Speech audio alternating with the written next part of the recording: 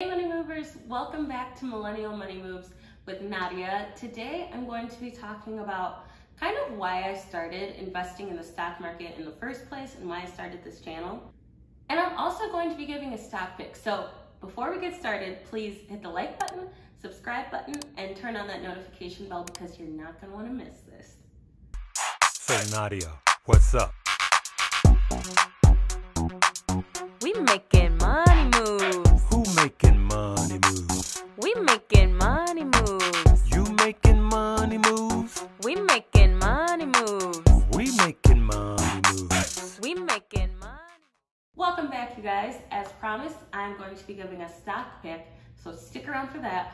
But first, I'm going to be talking about why I started investing in the stock market and why I started this YouTube channel. For those of you who have been following me from the beginning, you know I didn't start the channel all on my own. I had the help of Uncle Larry, Stock Up with Larry Jones. If you watch me, it's highly likely that you also watch him. But I just kind of wanted to say, you know, it's the experiences that led up to this, believe it or not. You know, I remember, first I kind of want to talk about why I'm passionate as a person of color. I'm African American, if you didn't already know. And you know, as a woman, a person of color, we have different struggles being minorities. And in African American households, you know, investing in the stock market just isn't really something that you'll hear us talking about too often. Now, this isn't to say that in no black households and in every black household it's this way or that way, right? Even though I am a person of color, I cannot speak for every single minority or every single African American for that matter. But I can talk about my own experiences, and I'm sure that some of you might relate. So I just kind of wanted to start off by saying, you know, kind of explaining why it's not talked about. This could be because of, you know, situationally, there's just bigger things that we're talking about. Like we're talking about racism and we're fighting different struggles for different rights. I mean, Black Lives Matter movement just happened, or we just saw Stop Asian Hate, and like things like that were talked about in my house more than anything, and religion was a huge part of my household. So for me, those conversations kind of dominated everything else. Yes, my parents obviously taught me the basics of saving money and the importance of it, but it's just not a huge thing to talk about money. And so I kind of want to get the conversation started because I wish that I had started investing at a younger age. This isn't me blaming my parents. My parents gave me the best access in education and financially supported me. So this is not me coming at them. This is just a cultural thing, you know? And so I kind of want more and more minorities to start investing. I think there's above a 40% difference in the amount of white people who invest and the amount of African Americans who invest. And obviously, you know, I can't change that overnight, but I want to help as many minorities and as many people of color to start investing, or just people who, you know, didn't grow up hearing about it or don't know the importance of it. Because I always just, you know, kind of thought checking in the savings account, you save money by a high yield savings account, but there's so many more options. There's Roth IRAs. I want to kind of talk about, you know, 401ks when you're starting a new job in corporate America, and there's investing in the stock market, there's long-term investing. And, you know, I always want to talk about building generational wealth.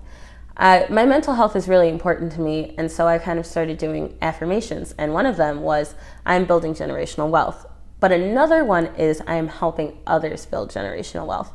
I want to help those in my community. So if you know anyone who you think, you know, would benefit from starting to invest, please share this with them, because not only on my channel do I want to talk about investing, I kind of want to help people get there and talk about general budgeting tips, or maybe extra ways to make money, or ways that in my own life I've saved some money. Just little things make a big difference and go a long way. I just want to get this message out to as many people as I possibly can. I remember when I was in first grade, and this is kind of an example of how I think it's a privilege to talk about these things. And for me to sit here and have this platform, I'm recognizing and I'm grateful for the platform that you guys have all given me, because I wouldn't be here without you, without Uncle Larry, and without my parents, you know, who supported me and still have faith in me. And getting sidetracked. I'm just thanking everybody for getting here. But I wanted to say, because you guys are giving me this platform, I want to use it to help as many people make money and build generational wealth as I can. Because if I want it for me, I want it for somebody else. But with that being said, I wanted to give a story of how I first heard about the stock market. I was in first grade, and I went to if you follow me on Instagram, it's Money Moves with Nadia. I made an IGTV kind of doing like a short 3-minute video about this. I was in first grade, and my friends and I were trying to figure out where we wanted to go eat lunch. I think this was like after school, you know, we were kids. I don't remember all the details. But what stood out to me was we were deciding between going to McDonald's or going somewhere else. And my friends were like, oh, you know what? Let's go to McDonald's because that's where our stock is. And they were like, oh, like, I think the stock's doing well. And I remember them kind of checking it. And I was just there like, what? Like, what is a stock? And I remember asking my parents, what are they talking about? What are stocks? What is all of this? And they seemed to know about it and be very excited about it. And I'm sure they all had custodial accounts. And now I know what that is. But little first grade me had no clue what they were talking about. But I want to normalize it where, for me and other people of color, we know what that is too. We're not only a part of the conversation, but we're doing it ourselves, and we're building that generational wealth. So speaking of investing, I wanted to talk about a stock that I came across recently. Now, I'd heard about it before, but I only recently bought it. Drat Kings, ticker symbol DKNG.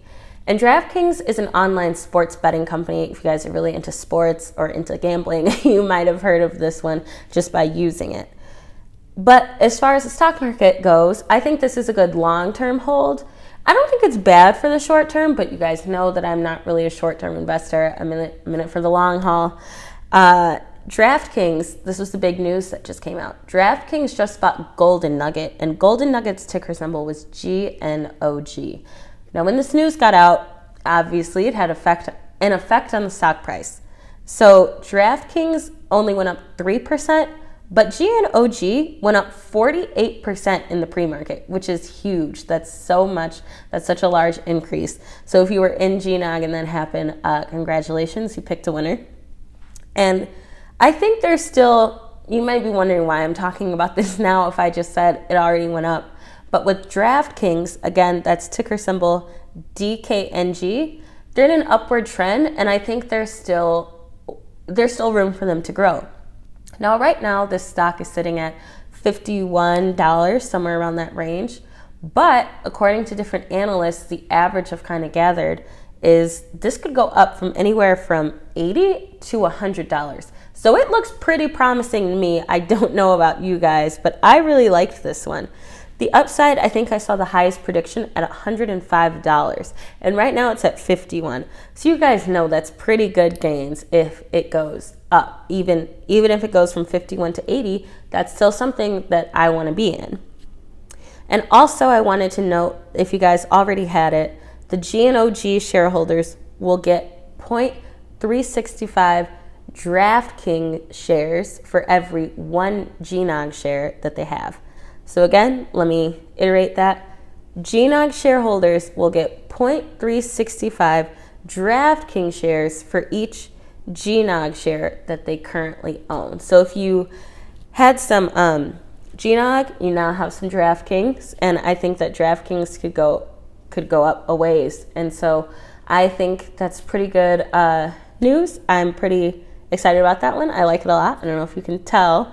But yeah, Drat Kings has been my latest play, and I hope that me kind of sharing my story, some of you can maybe relate to it, and hopefully that inspires you all to keep investing and you see the importance of building generational wealth, because I want a great future for myself, but I also want a great future for my kids. Not that I have any, but for my future kids, you know?